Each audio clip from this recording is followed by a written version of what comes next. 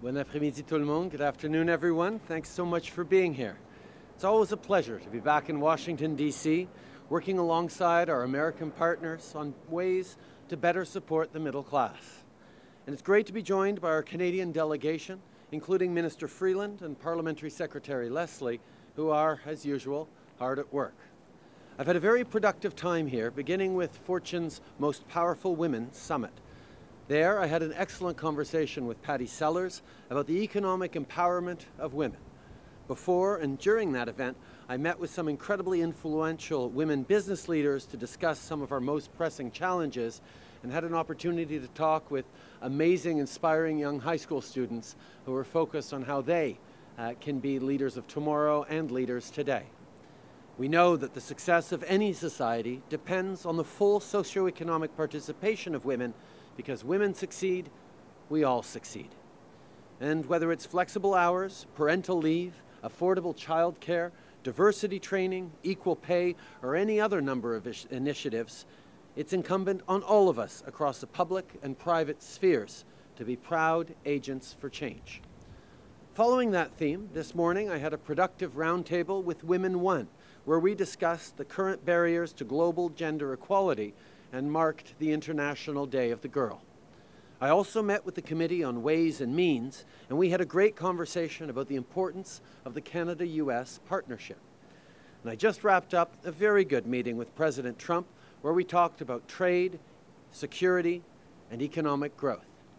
As we know, the fourth round of NAFTA negotiations is underway here in Washington, and the President and I reiterated our commitment to working together in good faith to give this deal a much-needed upgrade.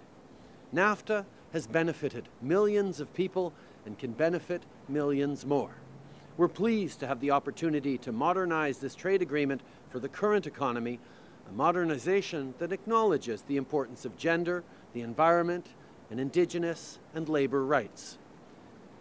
We know that there are millions of jobs on both sides of the Canada-US border that rely on trade and investment. In fact, Canada is among the top export markets for the majority of US states. And so it's imperative that we get a fair deal for Canadians, Americans, and Mexicans alike. That's what our teams at all orders of government are working hard towards. De façon générale, notre voyage à Washington s'est avéré très productif. Lors de chacune de mes rencontres, la question que j'avais en tête était toujours la même, c'est-à-dire comment pouvons-nous travailler ensemble, Américains et Canadiens, pour mieux servir la classe moyenne et ceux qui travaillent fort pour en faire partie? Parce qu'en bout de ligne, nous voulons faire ce qu'il y a de mieux pour nos citoyens. Et nous savons que nous obtiendrons de meilleurs résultats en travaillant ensemble. C'est ce qui nous définit en tant que Canadiens et Américains. C'est ce qui fait de nous des amis proches et des alliés résolus. Indeed, I've said it before and I'll say it again.